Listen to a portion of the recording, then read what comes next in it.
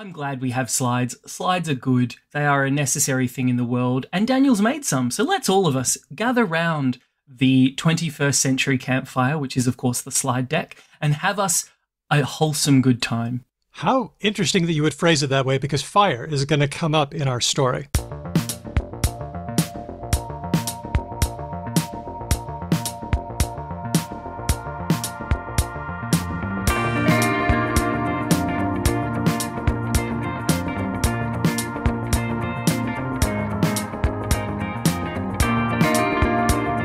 Hello and welcome to this bonus episode of Because Language, a show about linguistics, the science of language. My name's Daniel Midgley. Let's meet the team. With me now, my two wonderful podcast princesses. Princess number one, Hedvig Hurgard. Hello, Hedvig. Hi. Having a good morning? I've got my cup of tea. As listeners and my podcast hosts will know, I'm not the best morning person, but I am applying myself. It will be great. All right. And princess number two, Ben Ainsley. Hey, Ben. I want everyone to imagine that I'm doing that weird, regal, so my hand doesn't get tired wave, the curve from side to side. Yeah, exactly. Well, 'cause that's true princess style, right? I don't even want to put in the effort to look exuberant. Well, but if you're a rodeo princess, then it's this kind of thing. I've never seen a rodeo princess. I've never been one, but I have seen them. And, people don't have to imagine how your wave looks like, because for this episode, there's two ways to do this. You can listen to the regular way on audio, and that's great, but there's also slides for this episode, which you will be able to see if you flip over to our YouTube channel and watch the video version of this episode, which has slides and us waving. In a regal manner. So you can find a link to the video in the description for the audio episode that you're listening to now. Hey, Hedvig, why are you in Sweden? I've been meaning to ask. Oh, I'm in Sweden because I'm here visiting Department of Linguistics and Philology at the Uppsala University, doing some research and doing some teaching. Listen to that, guys. That's the life of a career academic. Ooh, soak it in. She's made it. It's fun. I get to teach in Swedish, and the students are really lovely. They're very sweet.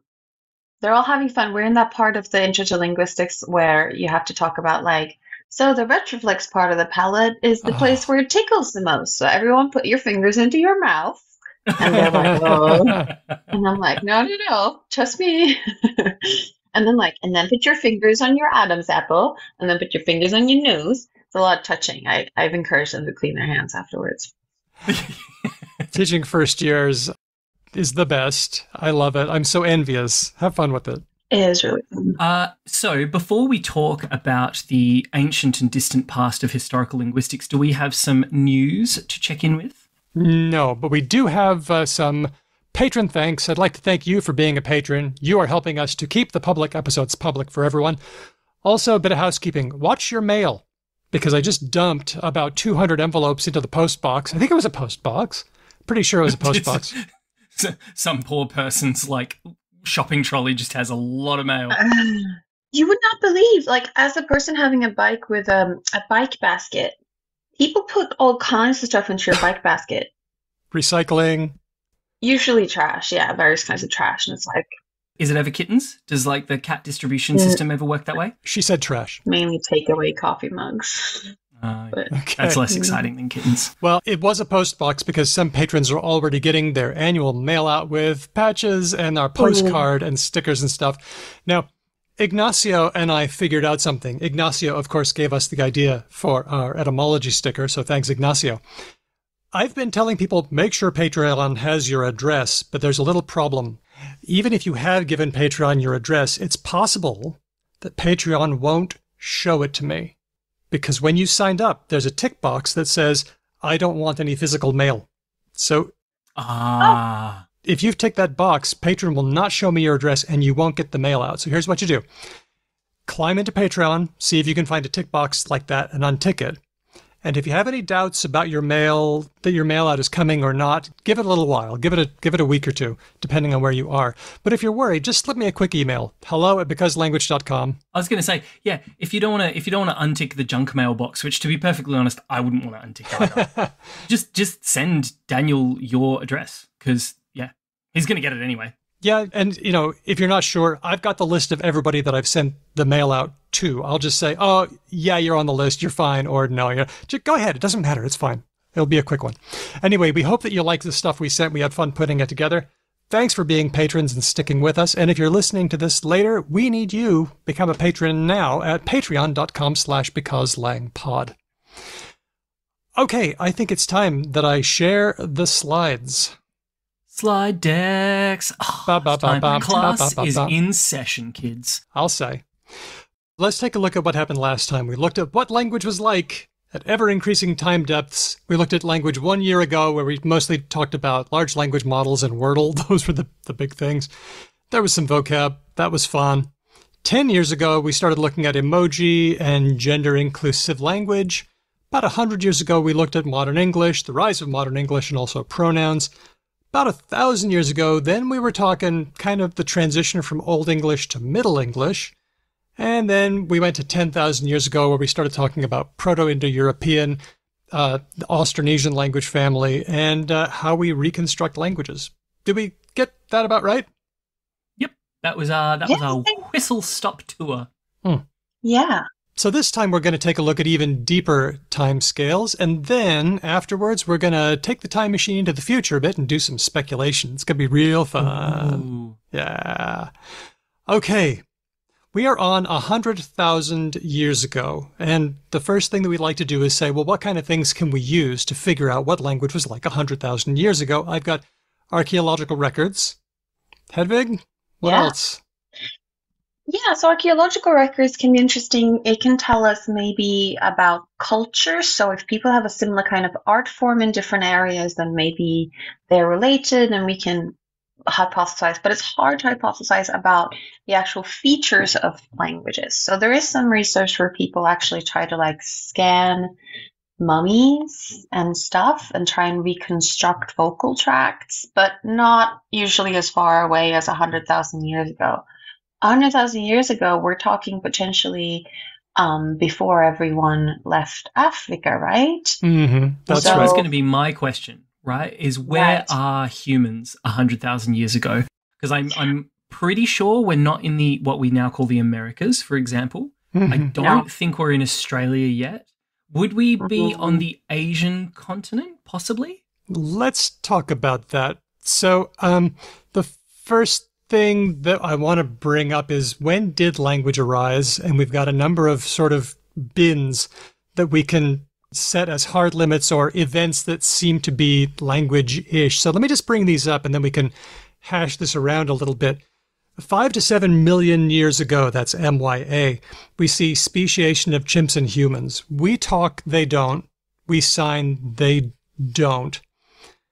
And so I think that's kind of an earliest possible limit of when we would say, okay, language now. Right, but a lot of the conceptions we have about what defines human language is defined sometimes a little bit ad hoc. We're trying to cut out specific other species. So we're these Hocket design features or something, a lot of them are targeted at excluding bees, excluding parrots, excluding primates and stuff. But if we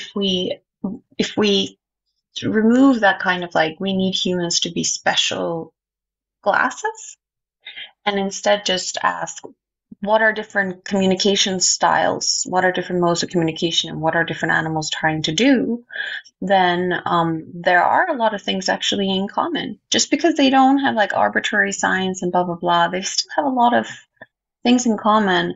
I got to prepare for this episode, I emailed with some people, and I emailed with Dan Dedew, and he said, in just a personal note, I would not be shocked if even 1 million years ago, people used something similar-ish, eerily similar to what we now, to what we do now, but we can't ever know because we can't really find any evidence of it. But, right. So this person's point was, if you were to take a time machine a million years ago, you would see a thing that would be functionally indistinguishable from finding some undiscovered tribe today and hearing their language, kind of thing. Like it would. No, maybe it wouldn't be indistinguishable, but it would probably still work as a complicated communication system. So maybe the Right. utterances would be smaller, fewer phonemes. Maybe they wouldn't, it would be different, but maybe it would still be a complicated communication system. Why are But we we have like, that spectrum in our languages on Earth today anyway, right? Like there are languages with far fewer phonemes than others, correct? right? But we're talking maybe even, Less than that. yeah, yeah. Okay. So the ones we find today are actually pretty. I mean, they're a bit different, but they're. I'm really glad you're mentioning this, Hedvig, because I really have come to think quite differently about this. It used to be, because I was pretty influenced by the Chomskyan syntactic school, though I didn't want to be, I would say things like, oh, well, we can say that it's language when, and then we go to Hockett's design features like, oh, they take their utterances, break them down, and build them up to make new ones, syntacticity or something. And I'm just not sure that that's what we're looking for here. Like, if you think that Maybe. language arose because we got a specific brain mutation that allowed us to do abstract symbolic manipulation, then that you're going to come up with one answer. But I just think of language as like, I don't want to say a spectrum, but I don't think of it as like syntactic. I think of it as, in terms of Morton Christensen and Nick Chater, we've just all been playing languagey games for a super long time. Yeah. And if you think of it that way, then language could have arisen many times, or things that are kind of like language have arisen many times along the way, and it could happen again because we're all just playing this improvisational game, and language is the buildup of these games. The point of language, or at least one point of language, seems to be to coordinate social action. So, like, I say something, and I want you to have a certain thought in your head, and then learn or say something else. Like, that's the game that we're playing. The other potential function of language is that it's like about organizing your thoughts, that it's like an internal thing, and then like secondarily an external thing that you talk to other people. But I think it's probably mainly talking to other people. And a lot of other social species need to communicate with each other. And we've probably needed this also. And other primates, okay, maybe they don't do like exactly all the fancy things we do, but they do a bunch of cool stuff. So it's probably like they probably did something. What are we up to now on our time machine? 100,000? Yeah. No. We're at Yeah. 5. We're at 5 million. We're just taking a short look back, a quick look back. We're going to stay in the 100,000 camp, but I just want to say this. Just like giraffes, where at some point there were pre-giraffes and then there were giraffes, and one day there's going to be post-giraffes, and we come along and we say, oh, giraffe now. We do the same thing with language. We say language now, but there's been elements that have floated in and things that are floating out, and language, whatever we've been doing, we come along and we say, oh, at this point it's language, but that's might be kind of arbitrary, like giraffes. So the idea being, if I can boil both of you down, Yes, please. Yes. to a lay person, That's your job. yeah, there's a bunch of creatures on the planet who, and we've said this before in other shows, who are doing like proto-languagey things. They're doing language-like things because they have the same suite of needs that humans have that probably gave rise to language in the first place, like social coordination. And a repertoire that allows them to do some of that stuff too. Yeah. So the sort of the point here is, if we were to be able to give octopuses and dolphins and chimps and, bees, and put whatever animal you want in here that's doing language-like things right now, parrots. If we gave all of these animals another couple of million years, maybe they would sophisticate the language-like things they're doing into something that would be more like a language, but possibly not like our language, because they would follow a different path. And then they would probably have a bunch of their own rules being like, well, I think you'll find that what the humans do is not in fact language, because it is only us who do real language. I mean, maybe Those gross hairless monkeys with their weird mouth squawking, they can't manipulate their tentacles like a real person can. Yeah, no, for sure.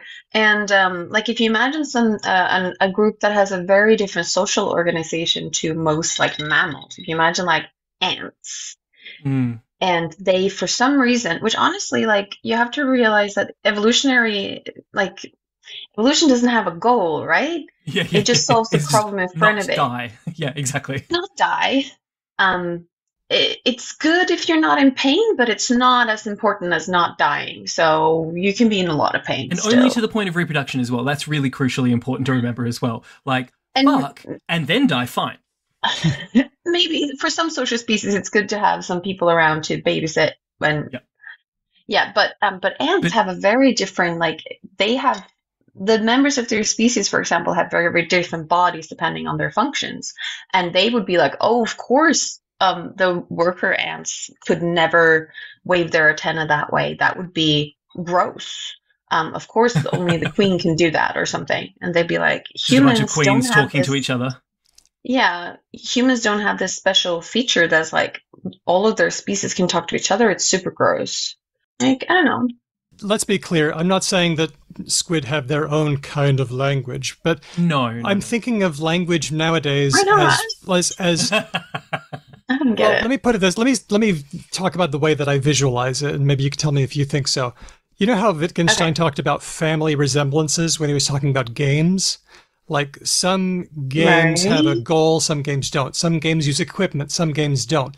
We have this category of game, but an individual game doesn't have to have all of the attributes. Instead, it's like a grab bag of things that we come along and say, oh, that's a game. Maybe language has family resemblances to other kinds of things that other animals are doing. And we just put the label language on Yeah, it. yeah, for sure. For sure. Anyway, And also, like, if bonobos don't need to talk about like what they did yesterday and the imagined universe, then they're not going to involve the ability to do. I mean, the fact that we are doing it is They're like way too busy masturbating anyway. also like honestly, Ben, like how much joy has all this civilization brought you personally? Oh, tons. you are Tons. preaching to the choir, right? I live twice as long as I would have normally. See, only on average, Daniel, right? So that's an important factor to remember. Yes. I actually imagine one of the hardest things in the world to be would be either an anthropologist or an archaeologist, right? When you are just constantly confronted with this information that human beings actually probably had much happier lives. And then we fucked it And shorter. all up. Well, anyway, Yeah. let's move it along and talk about sort of some other events that people could say, well, Okay. people might say, oh, language began here, or maybe a wave of stuff happened that contributed to our language, which I think is more likely. Right. 1.6 to 1.8 million years ago, we know that there was Homo ergaster, and they were using tools. Tool making is very important. We know that when you stick somebody in an fMRI machine and you have them imagine tool making, guess what lights up? Broca's area. Right. Okay, so also Homo erectus crossed oceans, managed to make it to other places. Hard to imagine without the kind of brain that would be able to do language.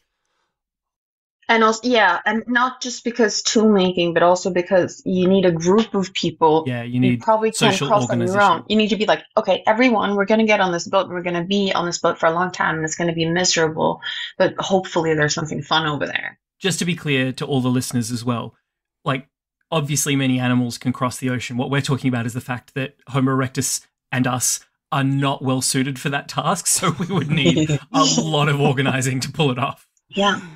By the time we get to 150,000 to 200,000 years ago, that's KYA, 1,000 years ago, we start seeing that humanoid fossils look a lot like us. We had the same body. I'm not going to say design lockdown, but I am going to say, yeah, we looked a lot like we do now. And this is where we also get into the potential cousin of ours, Neanderthals, which everyone in the show has a little bit probably of DNA of. So when we talk about Homo erectus and stuff, we say that we talk about species, but we know that there were other Homo things running around at the time that we could interact with, and that maybe had something languagey. We don't know, but anyway, some of us had what's it called in The Sims? Woohoo time. Scoodly poopin'. God Scoodly damn. poopin', right? And they were around in parts of Eurasia about 300,000 years before Christ. So we're talking about it's 2,000 years. Who cares? It's about Yeah. 300,000 years ago. Until about maybe 30,000 years ago, something like that, I think. And then they're no longer, and they only live on in us. And if we are lucky, maybe we can do a. I've seen various figures. Does anyone know what we've settled on? It's like we are roughly 1.5% to 2% Neanderthal. Is that how that works? It's if you are, you have origins from outside of sub-Saharan Africa as well. Oh, okay. Because their gene lines are clean. They never scootily pooped with the with the bad ones. And it's not like a lot. And well, I share a workplace. I'm in the same institute as Svante Pääbo, who just received a Nobel Prize for research that has to do with this stuff. So maybe I shouldn't talk out of my hat. We should prepare and talk thoroughly about it. But get the clever people on the show. If we're talking about bonobos being able to do some sorts of communication and other primates, Neanderthals were more like us than bonobos, and probably we know that I believe that we think that they had burials, like they buried people, right? Burial, yes. Hey, and then we've got 50 to 70,000 years ago, humans out of Africa, which I think we might be able to say is the latest that we're going to, but that's going to be a late limit. Although if you think that language, like the argument is that language arose in Africa and then we all took it with us as we dispersed. But again, if you think that language could happen through innovative language games, then it doesn't have to be then. It could be even later. So no, I don't think it could be later because it takes a while for it to reach that level of sophistication and complexity, and I don't think there's enough time from going out of Africa to now to get to it. So it's gotta. We took language alongside spears and fire out of Africa. Yeah. There's no way. I'm leaning toward the 150 to 200. I'm leaning toward the green one personally. That's where I go. But again, it doesn't have to be a thing where before this there was no language, after this there was. It could be there were waves and we added things to our repertoire and everybody's using their repertoire to get themselves across. And like we said, Homo erectus crossed oceans like a million years before that point. So there was something language-like almost certainly happening just by virtue of that feat. The counter-argument is that they got washed to sea and survived after the tsunami. Okay, cool. What's like? I'm sorry. What? Like, let's just apply Occam's razor to that one a little bit. Like, what is one is someone won the lottery, and the other one is based on the evidence that we see. It's pretty likely that this thing happened. Like, it's okay. Yeah. Maybe just for our listeners, we should say we're getting into time depths here, where like, as you can notice by us being like, we have very little. Like it's hard to know. It's hard to know. It's hard to know. And it's probably gradual, some of these things. So would we say, Hedvig, because I feel like you're the closest to this, that many people spend their entire lives trying to answer small aspects of these questions? Oh my God. Yeah. Tool making, crossing oceans, types of culture like dance, like decorations of tools, like all these things that we think have to do with a social group and social communication that can leave some sort of evidence in like archaeological remains, because like brains don't fossilize. And even if they do, like we don't know how to. And language certainly doesn't. The spoken word doesn't get trapped in mud. No, but like little prints into clay does. And like, why would people be printing stuff into clay if they didn't have some sort of social meaning building system, right? Why would you create like carvings and paintings of things if you didn't tell each other stories? Mm-hmm. Right, but then we also have other animals who have like fashion, right? So like various animals. Every now and then there's animal news that like, oh, all of these birds pick up this leaf and put it on their left side, and they're all like really into this right now. It's like they also do social signaling with visual means. So like, well, we've taken a lot more time on this slide than I was planning to, but I'm really glad we do, because this is like a long. Yeah, kinda. You thought. What did you think? You can't Have you just met dump Hedwig? this kind of chum into the water and not expect us to go wild. Okay, well, having looked at this overview, let's plant ourselves firmly into the 100,000 year ago camp. We're pretty sure, like I'm taking the view that we had language or something very, very language-like by 100,000 years ago because early humans were very similar to us physically and genetically. We all had bodies that were capable, and it seems weird to have that kind of hardware if you're not already using it, unless you're using it for something else, which is possible. You mean hardware as in speech organs? Yes, and brain structures. Right, but yeah. And abilities. They're probably not used for... Yeah.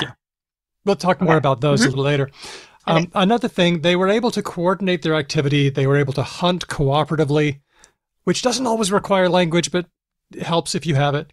They were able to migrate out of Africa somewhere between 50 and 80,000 years ago, which seems, and this is where the language has to be very weak. We have to say weak things like, it seems very difficult for them to have been able to do that stuff without language, but they still could. Can I also put forward one idea here? Because I always see hunt cooperatively laid down. I have so much experience in studying early humans, so obviously this is a very important thing that carries a lot of weight. But can we acknowledge that all of the other things that humans do would also require language and be really difficult, right? Like if you were preserving and storing food supplies for, like, say, a winter season or something like that, or if you were gathering a certain thing that needs to be treated in a certain way, otherwise it kills you, and after you treat it, it becomes food. Like all of that stuff requires language. It's so not just hunting stuff. Also, a lot of other social species hunt cooperatively, like wolves do. Yeah, and lions. Yeah. Wolves and ravens. So it can't, right? So, like, I'm more in the cultural decoration, burial, like those things seem unusual and seem to require not only communication systems, but also the idea of like social units and meaning and signaling and stuff like that. That is more interesting to me then. So the thing that I come to with migrating out of Africa is that you need the capacity, you need to be able to have essentially like a calorie bank to pull that off. And you definitely need to be able to do that if you want to go into places that freeze for half of the year, right? You need to have the faculties to build up and then use a supply of food and materials and that sort of thing. And humans didn't have it because in Africa you didn't need it. And then to do it, we probably very much needed language. But that goes back to Daniel's point, right? We don't know that for sure. We just have to say, man, that would be really tough if we couldn't talk to each other. It suggests that we had brains capable of it, at least, even if we didn't use it. But are we kind of all on board that 100,000 to 200,000 years ago, something very much like language was going on? Are we cool with that? I think so. Okay. Hedwig, you okay with that? Yeah, and that it might have existed for even longer than that, but at that point we would have had to have that. Yeah. Okay. Like there's like a bottleneck, right? Like Control L to have language to get past this point. Okay. And to be clear, like we're talking about the origins that we all come from sub-Saharan Africa, but not from all parts of sub-Saharan Africa, right? It's more like Eastern Africa. And it's not like all those areas are like full of calorie foods and super easy to navigate either. Like, true. There's deserts right? and so like difficult things. It was not like we didn't have a challenge before we tried to like go through Egypt. Like we must have had a challenge all along. I've seen a few nature documentaries about Africa, and whilst I don't want to give them like too much credit, I feel very confident in saying there are hard, scary things that exist in Africa that being a human being around would have been hippos, man. Holy fuck. Oh, they're terrifying. That just Even an ostrich would send me scurrying up a tree. And hippos don't even need to eat you. Right. Like they're not interested. They're not going to eat you. They're not a predator, but that almost makes it worse. Like they'll just be walking along being like, vegetables, vegetables, vegetables, and then they clock a human. They're like, abso-fucking-lutely I'm killing not. that thing. That's just not it. No. Let's talk about how language started. And there are lots of ideas, and they have fun names, like the ding-dong hypothesis. You see something, you're trying to make the sound ding-dong, language as onomatopoeia. And then once you get that, then you got words, and then you can go from there. Otto Jesperson was a big ding-donger. Apparently, like, this theory clearly by a New Yorker. Bing bong! There it is. Closely related, the bow wow hypothesis, where you're trying to imitate the sounds of animals. That gives you words, and then you can... By the way, these weren't considered to be mutually exclusive. The uh-oh hypothesis, where language started as warnings. Fall! Die! Kill! And the heave-ho hypothesis, where people tried to use language to coordinate joint action, which is a very languagey thing. And so you've got to roll a gigantic rock off of something, and so you all work together. And so now you're using vocalizations to coordinate joint action. Just as a very quick aside, everyone, if you haven't... There's a wonderful little indie video game called Heave Ho. It's a party game. It's a cooperative game. It's great fun. Everyone should give it a try. On that note, I favor the Heave Ho hypothesis. Okay. Just sort of intuitively. Not because of the game, but because doing stuff together is hard. Like, anyone who's ever done one of those team building exercises where you have to achieve a task and everyone's either like blindfolded or gagged or whatever, is so difficult. Yeah. It's really challenging. Yeah. I think that these different hypotheses are like mapping onto different things. Some of them, like warnings and coordinate action, both have to do with the idea that there is an interest in being a member of a group and that the group needs to function well. The onomatopoeia and animal gnosis are just like the origins of the particular things. So I feel like these could also be combined, right? Like the warning so thing like ding could dong and be bow wow happened as part of so they're a bit different. And then also, like, when we hear heave ho, maybe we think about like doing big things, but there are a lot of things that go on in social groups that aren't like building houses. I remember we talked a while ago on this podcast about this study of, I think it was bats living in a colony. Does that ring a bell? Or was it naked mole rats? One of them. And I think it was bats. But two delightful looking creatures. They were really living close to each other, and the researchers thought that most of their communication was like, your butt is in my face. That's right. It was complaints. This sucks. Why is it so dark? I hate being a bat. No, but honestly, like, just being next to each other and being like, can you scoot over a bit? Like, you smell, and like, I would like to be closer to the fire. And like, there are a lot of little things that need to work for a social group to work. Not all of them are these like, your fire is too smoky. Can you sort it out? Because it's like smoking out the camp. That's Yeah, not even only complaints, but maybe not. I think of like, your butt is in my face as coordinate action. Yeah, I agree. Hey, there are a lot of other hypotheses like this, and if you want to find out more, if you're on the audio version, flip over to the video version. You'll see something I've got on the screen, an article called Linguistic Hypotheses on the Origins of Language. That's in the show notes. In fact, all of the graphics that you're seeing, they're in the show notes for this episode, so check that out, becauselanguage.com. Now, let's keep on going. In the 1800s, linguists loved debating these origins of language, and they didn't have any good ways of knowing which one or ones were correct or how they interlocked. So, in 1866, the Linguistic Society of Paris banned any discussion of language origins. It's like, oh, no. Hang on. No, we're not doing that. Shut up. That's what it was like. Because it just caused far too much ruckus. I'm afraid so. And also, not only far too much ruckus, but they also thought that, like, it wasn't going anywhere. Right, like it's a fundamentally unanswerable question. Yeah, they're like, this is just taking up time, and it's not, we can't know, we can't falsify it, we can't test it, so like, It's like at a work meeting when someone starts talking about like something that's already happened or something like that, and everyone in the room is just like, Carl, no, shut up. In 100 years, go for your life, but for now, just cork it. Now, it's a good time to talk about signed languages because people have sometimes asked, wait, was it gesture or was it sound or was it both? Do we switch over at some point? And the probable best answer is the gesture was happening at the same time as sound because we were just using our repertoire, and our repertoire is a lot of things. People used what they had to create and transmit meaning. And we find that signed languages are full languages with their own grammar. They are not debased versions of spoken languages or gestural versions of spoken languages. And our brains treat signed and spoken language alike. We can also tell this by the fact that people who aren't deaf also use gestures accompanying signs. So I am back in Sweden in my hometown, and I was talking to some of my old high school friends, and I was like, Edvin, and then I pointed to where his mom and dad and him used to live.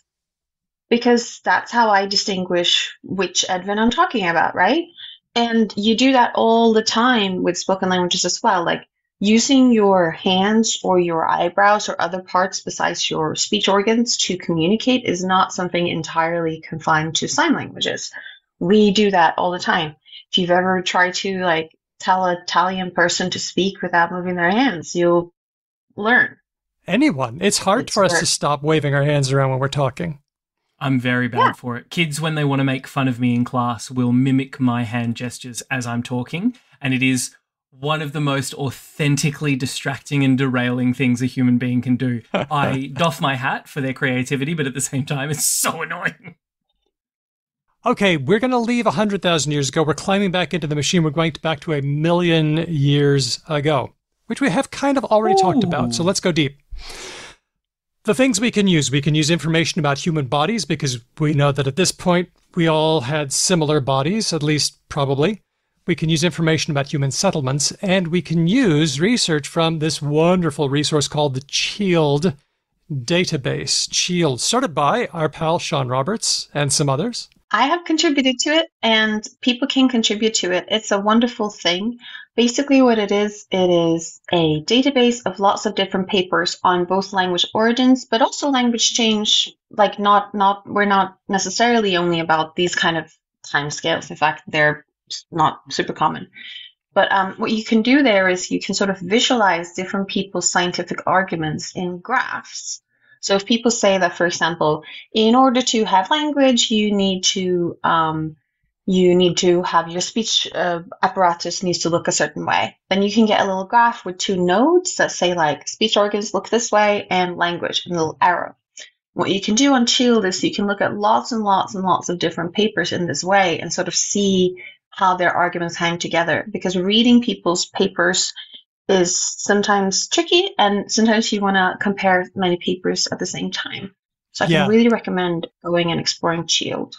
People who do work like this are doing the Lord's. Big time. Big time. I decided to zoom in on one, and it's fire control. Now, what you're seeing on the... Hey, we're back at fire. Yeah, we're back. We made it back. So what we're seeing in this chart that I've got here is there's a bubble with fire control in there, but it's also got lots of links to other things. And I'm just going to read some out. Other bubbles like warmth. I'm starting at 9 o'clock. Foraging strategy fuel. Lightning. It's related to fire control. Extended day. Night light. I'm going to go over to 3 o'clock. Wildfire. Social interaction. Fire transport. Cooking. There's just all kinds of things that people in various research papers have linked to fire control when it comes to language and language development. And like Ben was talking about, like being able to extend calorie resources by drying or cooking them and make them edible, make things that aren't edible. So all like just the idea of fire is actually a complicated scientific concept that you can tease apart in these type of graphs. Mm-hmm. And not only that, but ancient humans. Are we still talking to? Maybe I should have said this at the start of this section. 1,000,000 years ago, are we still talking about Homo sapiens, or have we moved into one of our progenitor people? I think we're not at Homo sapiens yet. I think we're pre-Homo sapiens. So there as well, I think we need to acknowledge that fire is actually really complex. I think people have this idea that like it's very much tied to like white supremacy and colonialism, all this kind of thing, that like making fire is this like primitive savage thing and all that kind of stuff. To have figured this thing out, right, which is to say fire, required an incredible scientific mind or minds, right? Because it probably got discovered a bunch of times by a bunch of different people. And it's not like, I don't know if anyone has ever actually gone out and tried to make a fire by scratch. I have. It's extremely hard. It's not like easy. Even if you know what you're doing and even if you have all the right tools and all that kind of stuff, it's not an easy undertaking. And the people who figured out how to do it and figured out how to do it reliably and could control it really, really well, like we spoke a second ago about how migrating out of Africa required a fair bit of coordination. This too, I think, would be a strong piece of evidence as to why humans would need language just to coordinate, because making and controlling fire is a very hard thing to do. And once you've made a fire, you probably want to coordinate as a group to keep it sustained. Also, like even when you have matches, like I'm in Sweden right now, and most of the houses, the rooms that I'm in this house have this thing that you don't have in Australia, which is called a tiled fireplace. Yep. They're lovely. You make a fire in them, they heat up and they heat you throughout the night. I tried to make a fire in it with like matches, paper, and wood that is dry. Like tinder, kindling, all of it. All of it. And I wasn't good at it, and I had to be like, Mom, can you come make the fire in my room because I suck? She's like, okay. Let me talk my way around fire here for a second. If you've got control of fire, that means people gather together in social groups. So now you've got a group of individuals who are in a social setting. And while the fire's going, it's dark at night, what are they doing? Well, they're sitting around, they're telling stories, they're they're talking to each other, they're communicating, they're nurturing, feeding young, forming bonds. There's all kinds of stuff that's language-like going on there. As you mentioned, Hedvig, it means that humans can cook food, and that means that you can make non-edible things edible. It allows you to pre-digest food. You can unlock proteins that wouldn't have been ordinarily available, which means you get more nutrition out of food, and that feeds a human brain. Let's just take a look at what's going on around the cooking. Cooking connects to anatomy, cooperation, nutrition, resident system, parental investment, food storage, sociality. There's so much going on here. So can I ask about the human brain? Because we talked about food, calorie surplus, human brain size, blah, blah, blah. We've spoken before, we've mentioned it already in this show, Broca's area is the thing that fires up when you think about tool making. We didn't mention it at the time, but Broca's area is also the thing that fires up when you do languagey things. But Broca's area, if I'm not mistaken, is not like one tiny little clump in the brain, right? When we do language, a whole bunch of different areas all around our brain. And when I say around our brain, I mean like physically separated within our brain, all coordinate and fire off and do things, right? Okay. Again, not an expert, but our brain size is not cheap. This like so much sugar, right? From a evolutionary perspective, having our brains the size and complexity of ours is not a small energy expenditure for us. So we need to get something out of it. Because like Hedvig said, evolution don't give a fuck about like what happens to us other than living long enough to have babies and have those babies live long enough to have more babies and all that kind of stuff. Part of the reason we have such a big brain is because we can do language, but because we can do language, we can get all of these things that allow us to have such a big brain. So I think the point I'm trying to make here is the control of fire, which allowed us to get like a calorie surplus, is a huge reason why sort of it reinforces that cycle of like, yes, absolutely, we have huge energy-intensive brains because having huge energy-intensive brains allows us to control fire and allows us to do funky things with food, which gets some small calories so we can have bigger brains and so on and so on and so on. And so on. Of course we can talk. Let's zoom in on brain size for a second, because the Shield graph has lots of things for brain size, like I'm starting at 12 o'clock, propositional knowledge, communication, group size, gestures, hand gesturing, down at 6 o'clock, social intelligence, iconicity, population size. There's a lot going on. But wait. We know that like the sheer size of your brain. So, for example, big animals have larger brains. I was going to ask this as well, right? Like a blue whale has a huge brain. Yep. Because it needs to control a big body, right? So, like, it's not just that we have a big brain in comparison to our body size. It's also that it has a lot of folds and stuff. But most humans tend to have a similar-ish sized brain, and we tend to be able to cognitively do similar-ish things. So what is the variation in brain size in humans in these papers saying? So like what was one of them? You said like iconicity. Is it comparing species? Or is it, I don't understand. Well, I think if I were on the Shield database right now, I would actually click on that link and find out. It would take me to the paper where it would actually tell what they were on about. Because to be honest, Hedvig, you have homework. Not quite sure. Iconicity, go find that paper. But let me just read through some of these points. Having a bigger brain correlates with larger social groups. And Robin Dunbar, in the Oxford Handbook of Language Evolution, has pointed out that when you get larger social groups, you also get larger vocal repertoires, not just in humans, but in primate species and in chickadees, both wild and captive, which was interesting. Because you need to communicate more meanings, you need to have more different kinds of signals you can send, so you need to have a bigger, like, vocal tract to send those. This is the thing, right, about that humans compared to a lot of other primates have a vocal tract that is sort of bigger and can make more distinctive sounds, but also, right, we have an easier time to choke on food. We're getting there. We're getting there in the 10 million. Okay. Okay. So yes, I will. Ben, you've mentioned Robin Dunbar's primate group size hypothesis before. Do you remember what you were saying about that? This was many episodes ago. Oh, okay. Robert Dunbar's primate group size hypothesis. Is this related to the something number? Like that, like human beings basically can only function up to a certain number of social contacts, and beyond that number, our brain just kind of like does a backflip and then explodes, which is part of the reason why in the modern era we are all so miserable and anxious all the time, because we're connected to like way too many people. Yep.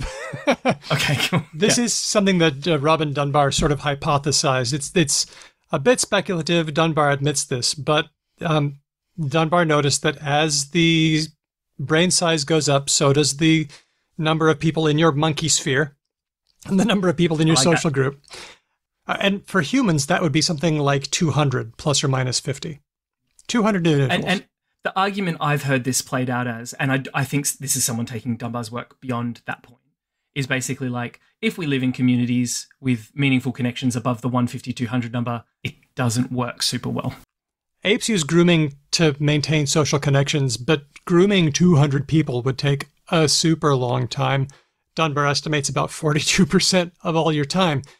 Way too time consuming. But talking to that many people is manageable. So Dunbar asserts that language is the functional equivalent of grooming for humans. And this is evidenced by the fact that about 2/3 of our talk is social and only 10% procedural.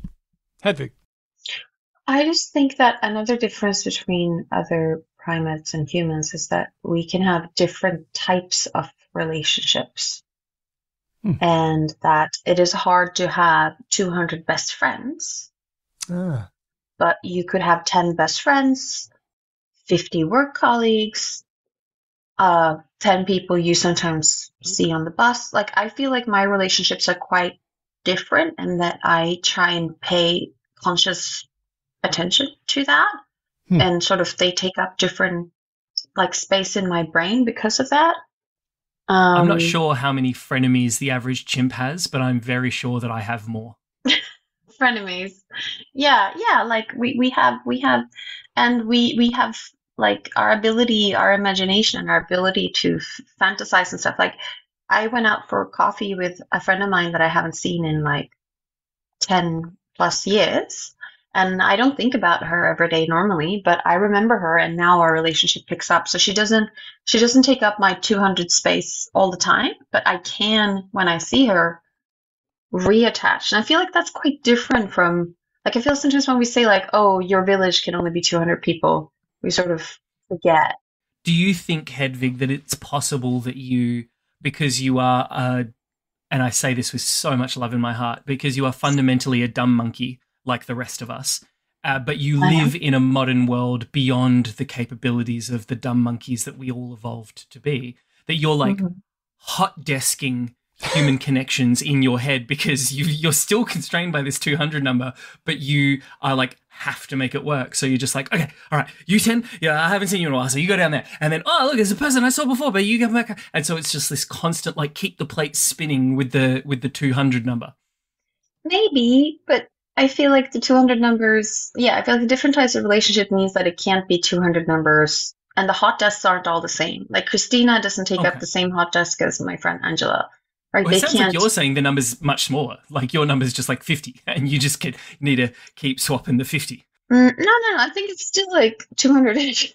Maybe it's like active vocabulary versus passive vocabulary. There are words you can use, and then there are words you could recognize. I think there's people we know, and then there's people we recognize. So I don't know. True. I also think that you should. I can advise in general. It's good to know your type of relationship that you have with individual people, and not expect more or less than that.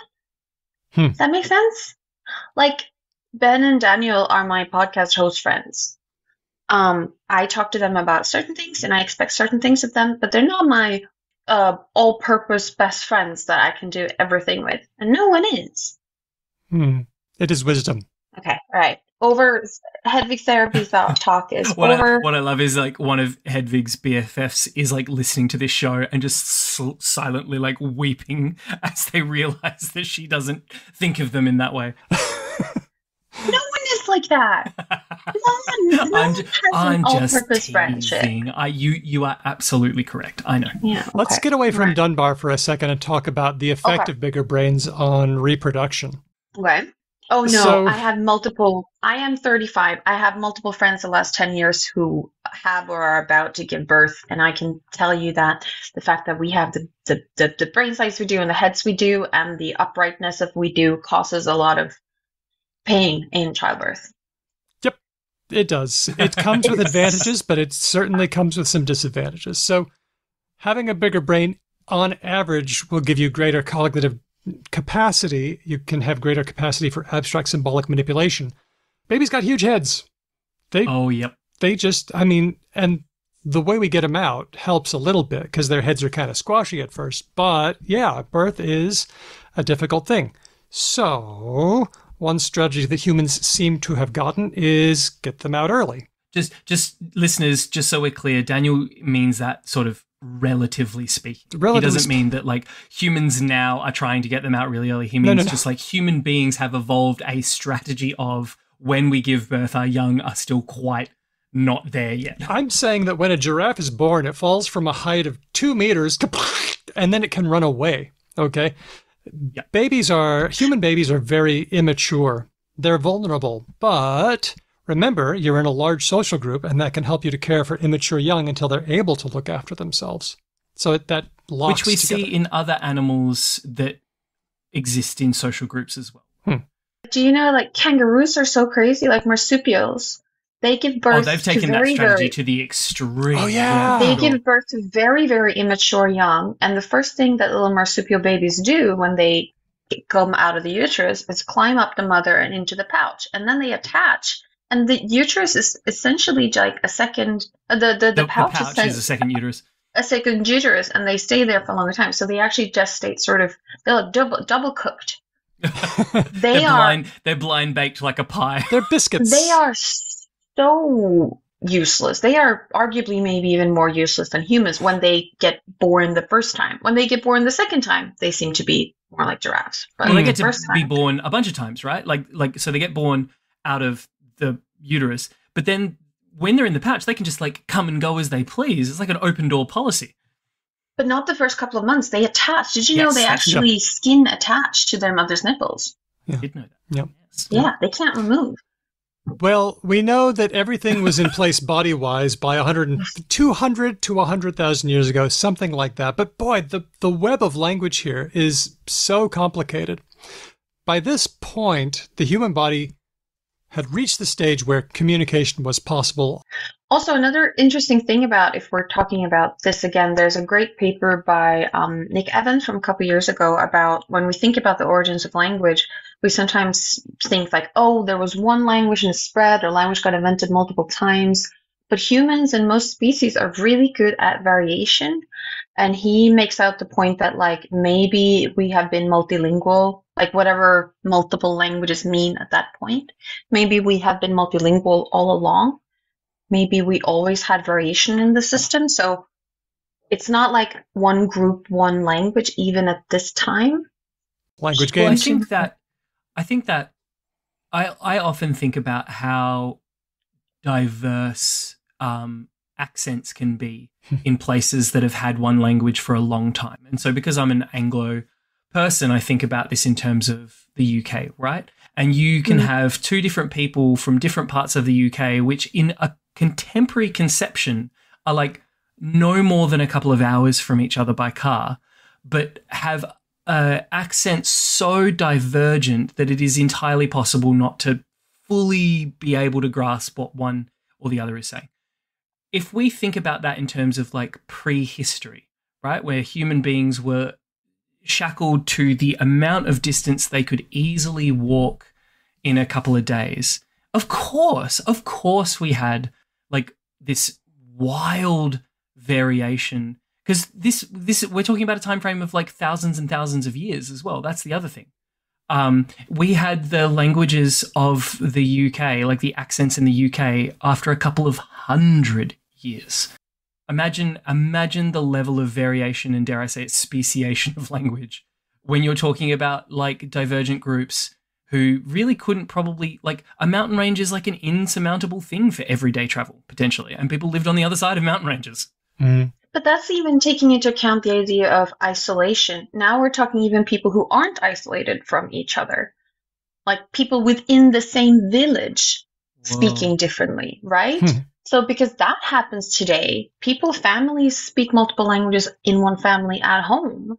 People move around, so like there's no reason, this idea of like one group, one village having some sort of normative, like striving towards homogeneity is not necessarily the case. And humans are really good at variation. This is why it's fun teaching this course, but like humans are really good at variation. And the fact that we don't use it more is like... Or really bad, depending on what your perspective is. Yeah. Like, we're really bad in that we variate all the time. No, we're very good at like dealing with variation. Like, okay. Yeah, we can handle a lot more. We can handle, yeah, that's the thing. Like we are like, what's the likeness? Like, we are spinning one plate on one stick where we could be spinning like four. You're spinning a lot more than that, Hedvig. I'm spinning one plate, and I'm only doing that one kind of half-assed. I'm not spinning as many as I could, for sure. No, you're spinning a couple of plates too, Ben, because nobody speaks with the same style all day long. We're switching between different styles. Stop. There are different social accents in Perth. They're just all over the place.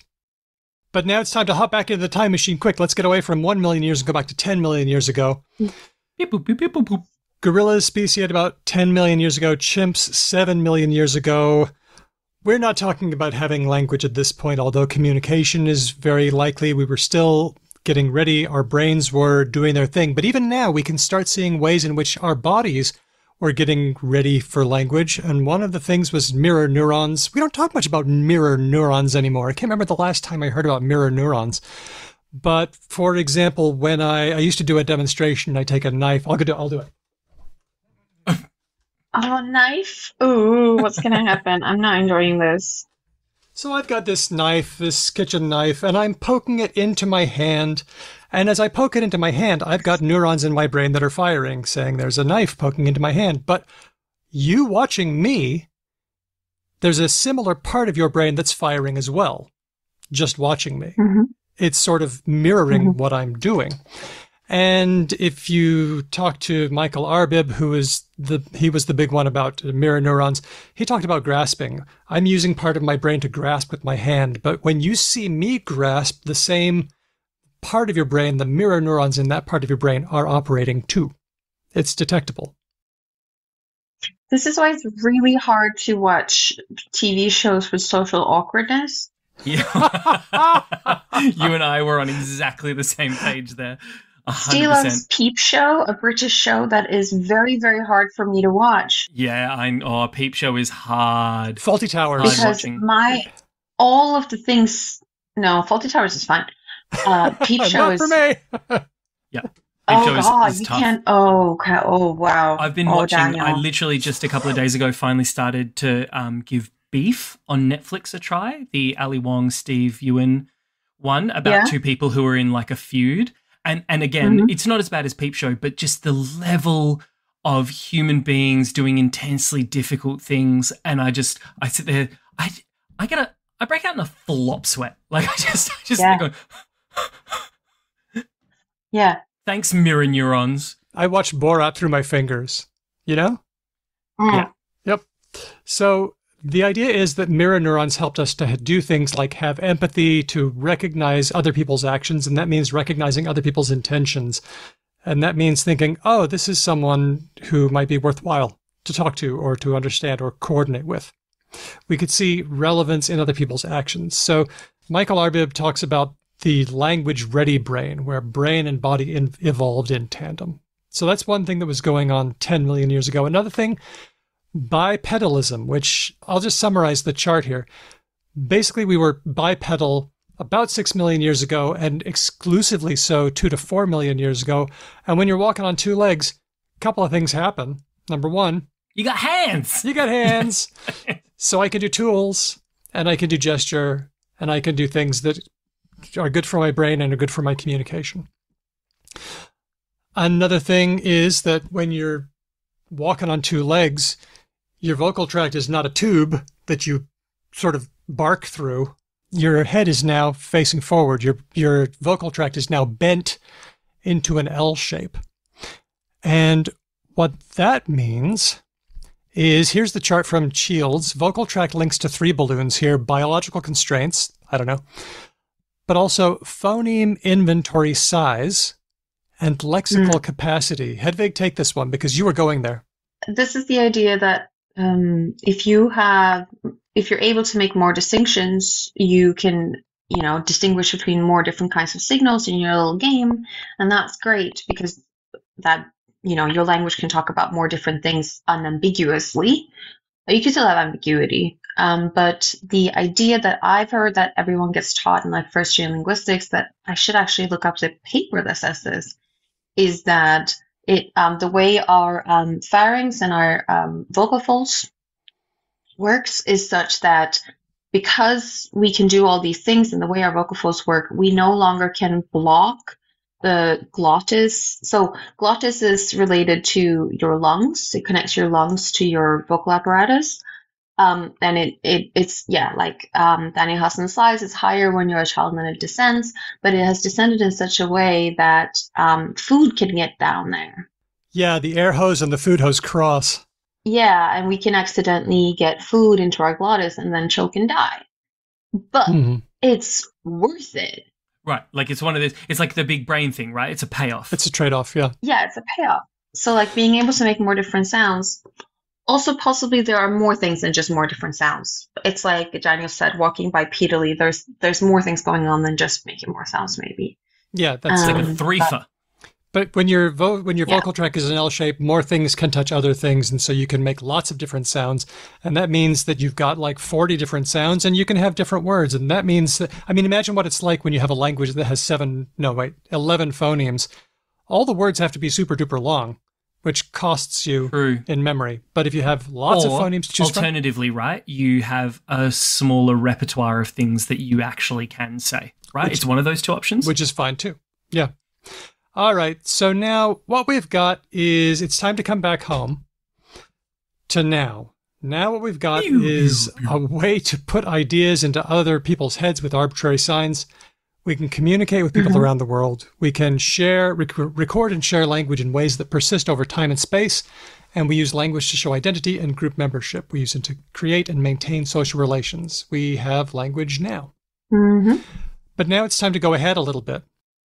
100 years from now. Now, do you have any guesses as to how language is going to be different 100 years from now? Because I put this to our pals on Discord. They've got some ideas. What do you reckon? I certainly have some ideas here, Daniel. All right, let's If hear I 'em. know one thing about the youth of today, it's that they don't bloody talk to each other anymore. No one says anything. They're all on their devices. English all is the going time. to the dogs. So I would anticipate that in 100 bloody years, language will be dead. I'm enjoying how Ben is using his accent to perform that character. No, but I think that I hear a lot of pearl clutching sort of talk on the part of people about young people today and like their, quote, inability to communicate and all that kind of stuff. And I find that talk really bad. You don't like it? I don't have a better thing for it, because like humans are language engines. Like it's just what we do. Just because the way that a person is communicating might be different from the way that you're familiar with, doesn't mean it's not language. And I think, yeah, anything that is like, oh, people will be speaking through like electronic implants in their head or whatever, is like, okay, but like if let's say they were speaking through electronic implants in their head, they still have to be using language, and that language is going to look a certain way. So like, how does it look? I think that with technology, with the ability to direct message or make very casual register videos and script writing, it has changed the kinds of things that people can communicate over large distances. Like it used to be that you could just like send letters or write books, and you wrote in a sort of formal style. You can make more informally now. So the writing systems are changing. You can talk more informally to people far away. You can form a subcultural group with people that you've never met the world. in real life, right? So like that's really powerful. I think social groups aren't restricted by distance anymore. And I think that with technology, with like spelling and stuff, it's hard to change how words are spelled, but I think they're still going to change in pronunciation. And I think that a lot of the times grammar things like syntax and especially ordering can change without people paying as much attention to it. So Swedish is a V2 language, meaning that in a sentence, your verb has to be in the second position. So if I say like, Hedvig has blue eyes has Hedvig. Okay. Anyway, I hear more and more young people, so children, for example, Swedish children don't acquire the V2 rule late. They actually don't do V2 first, which is fun. Wow. Okay. So it's like an arbitrary rule that has to be like beaten into you. Yeah. Oh. And immigrants struggle with it, and young people struggle with it. So in the other day at Upstate University in the coffee room, we were talking, being like, 100 years from now, Swedish might no longer be V2. And it's a fun everyone was thing. like, woohoo! Everyone was like, yeah, it could happen. Because also the spell checks don't really catch it in the same way. Like if I misspell a word. Right, because it's a tricky... Well, given the fact that two linguists were really struggling to explain it, I can see how a spell check would really struggle to pick it up. Speaking of spelling, do you think that in 100 years, sound change in English will progress to an extent that it breaks English spelling and we need to fix it? I don't think we're going to fix it. I think we're just going to add more arbitrary rules that people are going to have to learn. 100%. Okay. That's exactly what I anticipate happening. Okay. It's just going to be harder and harder to teach English. And what could also happen is like there's a place around here called Vadstena, and it is spelled with a D in it. It has never been pronounced with a D in it, but for stupid 1800 reasons, it's spelled with a D. So people are now starting to say Vadstena with a D. That has never been the place name. It's only stupid spelling. But people who aren't local to here don't know that. So they say, oh, I went to Vadstena. And I think that can happen as well. So like people will start trying to pronounce the way it's written, even though it's never been pronounced. So there must be a name for that, because I have a version of that in English as well. We have a town in the north of Western Australia called Derby, Derby. And every English person who comes to this place is just like, oh, you've got a Derby. You've got a Derby. And so clearly it must have been named after Derby, a place in England, or a name, because the name is pronounced the same way, even if it's spelt with an E. But like here in Australia, we were just like, oh, look, Derby, Derby. All good. Yeah. Do you reckon people will start talking about tropical islands? Yeah. Do you reckon? I don't know. I don't reckon. I don't reckon. How about this? Let me go through this slide with the easy ones, and then I'm going to make a pretty wild, spicy take here. Oh, okay. Big calls. I like it. We know that language is going to continue to change because all languages are doing that. Accents will change, but I think in 100 years, the number of them are going to mostly hold steady. Like people are saying, we're losing this and this accent, but no, we're not. It's just that what we consider that accent is changing. But we will be losing languages. The estimate is that maybe half of human languages will be gone within 100 years. And that estimate, I've never seen that retracted. So unless we get busy. My spicy take is I think that world learner English is going to be a major force because there are so many people who are learning English and are semi in contact with the English speaking world. So is that like the English as like the 1,000 easiest and simplest words kind of thing? People who are learning it. And I think that we're going to see two things. I think we're going to see third person singular S as in John eats. I think it's going to drop out. And I think that we're not going to be so funny about subject verb agreement because we're going to have 1 billion people who just don't get it. And so we're going to loosen up a lot on that. It could also be that we extrapolate the S to all the other ones. So I eats. Oh, maybe. Oh, yeah. The subject verb agreement thing is where you go, many people likes chocolate. Okay. Many people was happy. Yeah. Gotcha. Yeah. Gotcha. And it's a thing, like I experienced it myself because it's a thing of when we talk about evolutionary stuff again, it only changes if you get enough input. And I have listened to our podcast recordings and I will often randomly pick between was and were. And none of you two ever misunderstand me. So I'm not going to change. No pressure. Like I've often said that there doesn't need to be spelled 3 ways because we can differentiate it fine when we speak. So we probably could when we wrote it as well. My spicy take is, and I think this just speaks to my own psychology rather than any actual informed guessing on my part. 100 years is a long time. Yep. Right? I think we don't think it is. Like, I think a lot of people still exist in the, like, we are at the end of history kind of phase of human existence. And I think that within 100 years, we could potentially see the end to a couple of different things. We could see the end to late stage neoliberalism, capitalism as we currently see it in the world today. I think enough horrendous, terrible fucking things could go down that a bunch of people around the world be like, let's try something else. So A. B, I think we could, and we may well be in the process of seeing the end of American cultural influence in the Anglosphere as well, which I think the death of the American cultural influence in the Anglosphere could largely mean the death of the influence of the Anglosphere full stop. Because if the dominant, say, cultural and economic force pivots to be the EU, English is absolutely not the language of the EU. And what we might see is like a proliferation or a splintering of, because at the moment globally, you very much do sort of exist in a world where to learn English is to learn the language of social and financial sort of upward mobility. And I think we might see that not be the case by 100 years. And then people might pivot to, like, if you're in the Asia Pacific, potentially learning like Mandarin or Hindi or something like that might make more sense to you. If you live in Europe, maybe learning French or German or some other sort of large economic powerhouse of the Union might make more sense to you.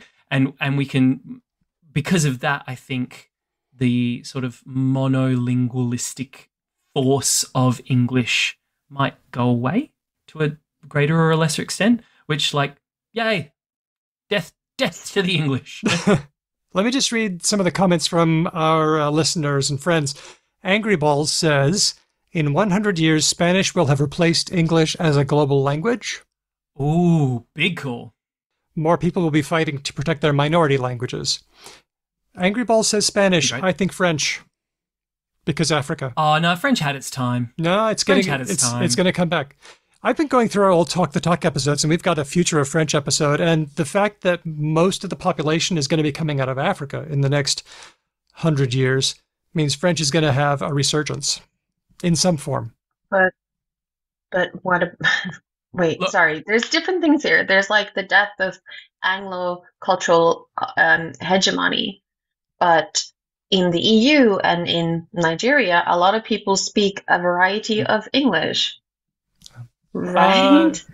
Are we talking about what Nigerian Nigerian Pidgin? Pidgin English, or Niger. yeah, like Nigerian Pidgin English, or like how like Europeans, we talk English to each other, even though none of us have as a native language, and we speak a kind of European English that's different from American English, right? If I want to get a job in the EU, I might not need to like learn German or French, but I might need to learn like European English. I will concede that point, although I will point out that Niger is not English. It's an English-based Creole. But yes, that's not a big deal. In the grand scheme of like English-based language varieties, Yes. it doesn't have to be French. And also, West African French is the better French. So I would be happy to have this. Okay. It is. All right. Oh, what I love about that is how much French, like as in the country, French speakers will just hate you. They would for just saying hate that. just hate you so much. And anything that angers the French is okay by me. Pharaohcat says, in 100 years, I feel like a lot of and will swap, like orso for also. Australian English will become more rhotic. This one has a chance. Whoa, Australian English becoming more rhotic. That is a big call. Well, rhoticity is the kind of thing that can and does flip over 100 years. It did in New York City, where in the 1700s, the R version was more prestigious. Then in the 1800s, the R-less version was more prestigious, and now it's back to R. So That's, I think we've discovered like a personal trigger of mine because my insides hurt when you said that. I was just like, nope, no hard R in Australia. Now let's take it to 1,000 years from now.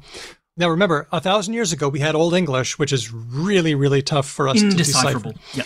Unless you know what you're doing. Will modern English be as unrecognizable as Old English is to us, or will writing preserve it? Unrecognizable. I vote. It's not just writing either. It's also like I think sometimes people forget that like TV and films and podcasts are things that people use to spread linguistic innovations and patterns. Like we don't have sitcoms from 1,000 years ago, but do you think that people like I watch some films from the 1950s sometimes. Do you think people 1,000 years from now would be interested? Okay, do you think people 200 years from now would be interested in watching Friends? I don't That's know. that's a really interesting question. I think so. Oh, Would the maybe humor even not, make right? sense? Humor is Will be socially situated. Yeah. not only that, but like we have access to books that are 200 years old, but only a very tiny minority of people actually regularly read books that old. Right? That's just that. Yeah. That's true, right? Like if you were to measure how many people have read the full collection of like Charles Dickens or Jane Austen or whatever, and judge that by the average population, that would There are so many be a minority. stands. Oh my God, there are so many Austen stands. No, there's vocal stands. There's not so many of them. It's not the same thing. And also many, what does many mean? Like there are more than a handful of them, yes, Daniel, but there's are also they 7 a lot? billion people in the world. Well, Hedvig, do you think that media will form an anchoring effect?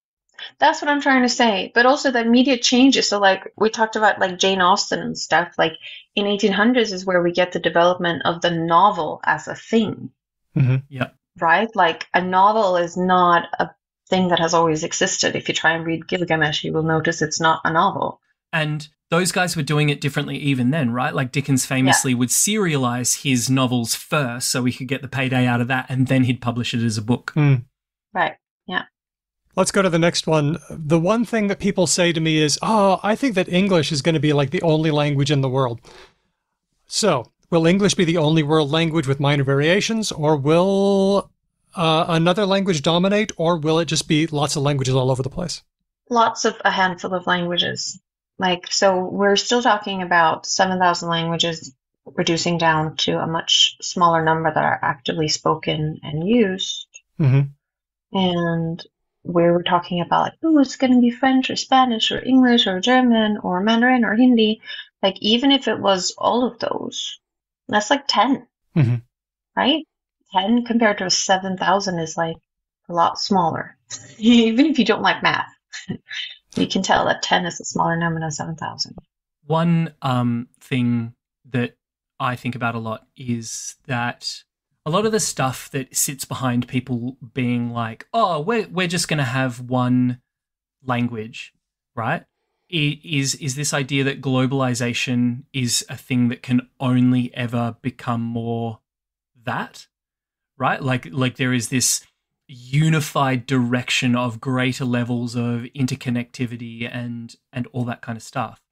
That's not at all true or guaranteed by any stretch of the imagination. And even today, we can look around the world and we can see a significant sort of like, if not a backslide, certainly a significant slowing down on a lot of the mechanisms that people would describe as globalization, right? We are seeing a return to like big power politics on the part of places like America and Russia and China. We are seeing like there've been like 7 coups in West Africa in the last 2 years. There is significant social unrest in significant parts of the world. Like, it is not a lock that the world is going to always be this like happy clappy kumbaya, like, in 150, 200, 300, 400 years, everyone's going to speak the same language and there'll be no borders and it'll be this amazing. But no, probably not. Yeah, it probably won't. And we see people not being as shackled or like scared of Western state homogeneity. Like we see, for example, last couple of weeks, member states from the global South speaking out and condemning Israel without being, without the and not being as scared of America as you'd think they'd be, right? Which is like new. Definitely, that is new. And I was just going to say about subcultures, being a person who grew up with a lot of like various like subcultures, memes and talk communities and 4chan and stuff. Like people are forming smaller social groups all the time, and they develop conventionalized styles, and people are able to participate in most of those at the same time. So okay.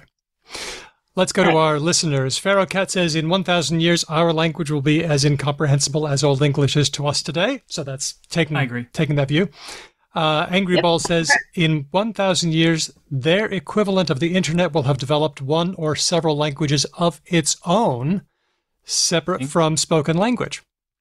Also, mass exodus and casualties caused by the climate catastrophe will be visible in the historical record of spoken languages. I think that's a really good bet. That, if there's a black swan event or if there's a catastrophe for humans, it's going to show up in language. Definitely. Absolutely. Yeah. Okay. Digital Dark Age. I'm going to talk about this as 1,000, but also 10,000 years from now. If somebody gave me a floppy disk, and I still have floppy disks, but I have literally no idea how to read them. And we need to be aware of, this might be an age where all of the language that we have, all of the corpora that we've built up will just get lost or missing just due to disuse or unreadable.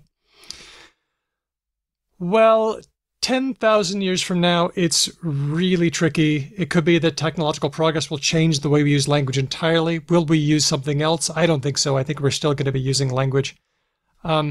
10,000 years ago, we had Proto-Indo-European and a bunch of proto-language families.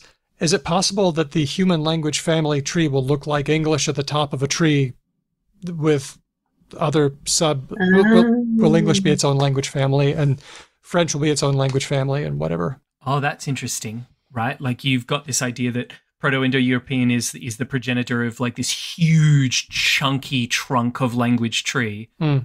But not because it's inherently good, but because all of the other languages died. And so, like, maybe we won't win whatever bottleneck event, whatever cataclysmic, awful thing happens, right? In 10,000 years, maybe we've colonized space and Earth is a vaguely inhabitable but mostly terrifying rock, and everyone in space is speaking some modern version or some far adapted version, of like Chinese or of Mandarin or space pigeon. Yep, absolutely. But probably if in the future, as it is now, geographical distances are more easily overcome, then also maybe cultural history and language history isn't meaningfully construed in a tree model at all. Ah. Yeah, true. So, I also like the idea that in 10,000 years there's going to be people just finding the bones of our civilization, right? And coming across like great, huge, gargantuan things and just being like, what the fuck were these people doing? Like, what is this? Well, that's what Angry Balls says. In 10,000 years, the world will be different from how it is now in every way possible. If humans still exist, languages will be unrecognizable, as the 21st century will have been the beginning of a long period of digitization that left no archaeological record other than plastic packaging. You will still be able to find some Latin here and there, but most archaeology will be done through rummaging for well-preserved detritus and a few data storage devices. And Ignacio echoes that. I have this horrible recurring thought after we have digitized the whole of human knowledge, then post the next catastrophe, no one will actually be able to access the knowledge because they won't have the right adapter or charger or something. Or it just won't exist, right? Like, we don't currently have the technology to keep data good for 10,000 years. Like, that doesn't exist. Yep. they have pretty so at the big sea bank up in Svalbard where they store a bunch of things. They also store digital information, and they don't use USB-C drives or anything. They use like a fancy kind of film thing. Like they are trying to think of things that will last longer than But the devices you have in your home. I'm sure they are, and I'm sure some really smart people out there are trying really hard. But didn't the seed bank start like flooding a couple of years ago? Like because they never expected it to get warm, and then it started getting warm. Like, I guess what I'm trying to ask is, does the thing that they've invented be good if it gets submerged in water for 10,000 years? One suggestion from the Long Now project is that we take discs of nickel or plates of nickel and we etch writings onto them that would be readable by a medium power microscope. Okay. That's one So possibility. literally just actual like stone tablets, but on a very small scale. And we know that the seed repository was melted because Grandmaster Glitch got in and the Go-Jetters couldn't stop him in time. Oh, God. Sorry, Jesus, Go-Jetters reference. Daniel. With that, No. we've got to take the linguistic time machine back. I got to vacuum it out before I return it. They're going to kill me. We put so many years on it. Oh my gosh. But what we've seen so far is that brain, body, and culture have come together to make human language over a long period of time. We got a lot of ways of finding out about what language is like. And when we see language at the time scales that we've been looking at, we can see that it's actually, looking at it is much more fun than complaining or fretting about how language should be. And those prescriptive concerns seem quite small and petty at this time distance. And we'll just close by saying the two things I always say: it's normal for language to change, and it's normal for people to use language differently. Final thoughts? Bring on the changes.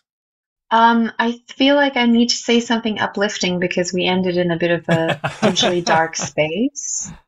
And I think that humans can be dicks, but we are generally really, like most of us, most of the time, are quite, I would describe it as cute.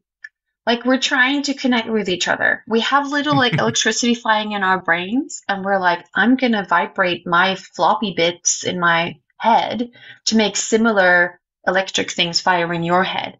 And there's something just very sweet about that.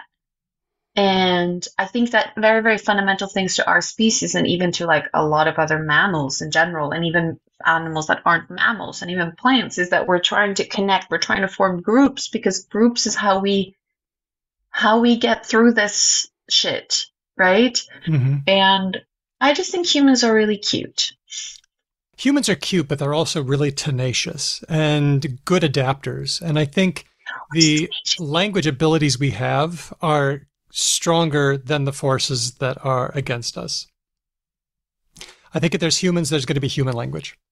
I think that's a uncontroversial but potentially not very satisfying end to the Well, episode. I was trying for uplifting, so go ahead, Yeah, fair Ben. enough. You give us your try. You uplift us. No. We've had two very nice, warm, cute, fuzzy, and look, what I'll say is that what Daniel said was absolutely true. If there's going to be human beings, then we're going to be talking. And if, like, whatever form talking looks like.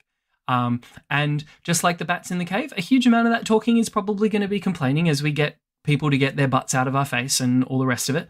But that's part of being a human being too, is having a good old whinge. So I think we will have language to whinge with in 10,000 years' time. It just won't look anything like the whinging we do today. Lily Tomlin said that. She said, I believe that humans invented language out of a deep-seated need to complain. 100%. Yeah. I would just like to say a big thank you to Speech Docs, who transcribe all of our words, to our patrons who keep the show going. Thank you for being here and joining us on this journey. And Ben and Hedvig, thank you so much for making time to come and chat with me. This has been a lot of fun, and I just really look forward to our chats. Thanks for all you bring. As a podcast passenger princess, yes.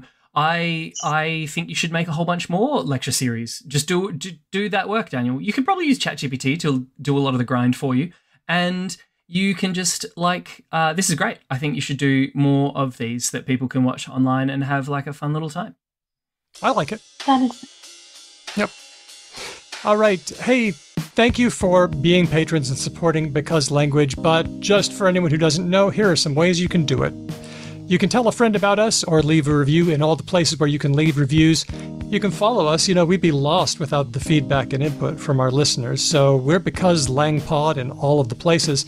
If you want to leave us a voice message that we can play on the show, you can do that with SpeakPipe on our website, becauselanguage.com. You can even email us a file of your voice. We'd love to have it. Or don't even use your voice. Just send us ideas. Lots of people do that. That's hello@becauselanguage.com. You can also, if you are feeling particularly patronly, become a patron yourself. You get like special episodes as they're recorded instead of like whenever Daniel gets around to releasing them to the general public.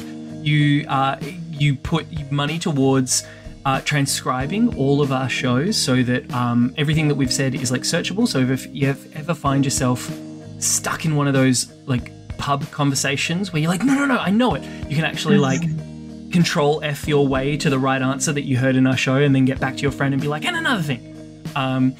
You get like bonus mail outs, you get to participate in our live episodes, you get to sit in and watch the magic/not magic happen, and you also get to be part of our Discord, which is just full of really great, nerdy, in the best possible way, humans. And I'm going to shout out to some of those nerdy, in the best possible way humans right now. Termy, Elias, Matt, Whitney, Helen, Jack, Pharaohcat, Lord Mortis, Lissa, Gramayen, Renee, Christopher, Andy, James, Nigel, Meredith, Kate, Nazarene, Joanna, Nikolai, Keith, Aisha, Steele, Margareth, Manu, Diego, Aria Flame, Roger, Rianne, Colleen, Ignacio, Kevin, Andy from Logophilius, Stan, Kathy, Rash, Cheyenne, Felicity, Amir, Canny Archer, Tim, Alyssa, Chris, Angry Balls, Tig, Luis, Raina, and our new patron at the friend level, Itamar. Hey Itamar, you are great. Welcome. And our theme music was written and performed by Drew Papianov, who also performs with Ryan Bino and Didion's Bible. Thanks for listening. We'll catch you next time. Because Language. Pew, pew, pew. Thanks, everybody. I am currently reading what can only be described as a Neanderthal-based romance book series and having a great time. So I'm really the cave keen. People. Yeah, Find the Cave Bear. Yeah. Yeah, of course. Traditional women's reading, not men's reading. Interesting. Well, as you would find, as you contain your surprise, my partner was like, you should try this out. And I was like, okay. And then I did. I was like, oh, it's so sexy and exciting. I like it. This is Clan of the Cave Bear? Yeah. Earth's Children series, I believe, is its official. It was assigned to me to read in high school. Wait, in America, in a Mormon environment? Yep. Well, not a Mormon environment. To be fair, though, that first book, entirely devoid of, like, I don't know what happened to Jen or whatever, but, like, she wrote a book and then they were like, oh, write some more. And she was like, okay, but this time, all the vagina. So much vagina. Amazing. Well, I think I'm going to start on that note with the intro for the show. Let's go. All the vagina. Cue intro music.